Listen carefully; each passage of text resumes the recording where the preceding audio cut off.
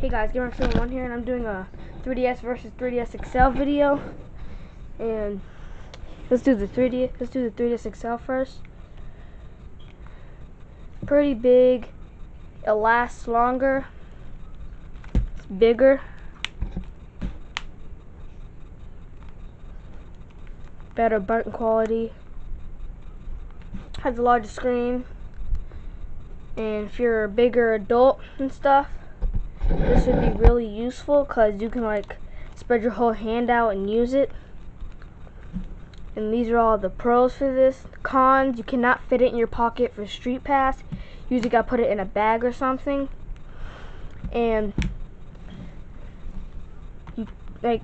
there's certain batteries that the 3DS has that you can't use on this.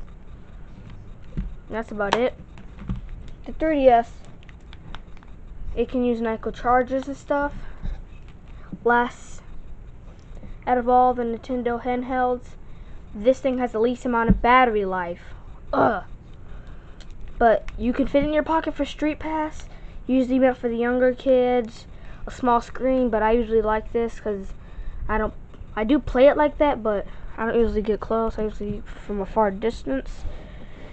And the pro, and those are like all the good and bad stuff about the 3DS. And I got something bad for both 3DSs and the 2DS, but I don't have one.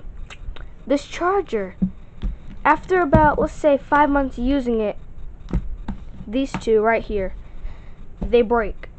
No joke. Breaks. Charger. This thing, broken charger. This thing is new. Good charger and stuff. Please like, subscribe, and tell me what you think is better. Tell me what you think is better. And peace out, YouTube.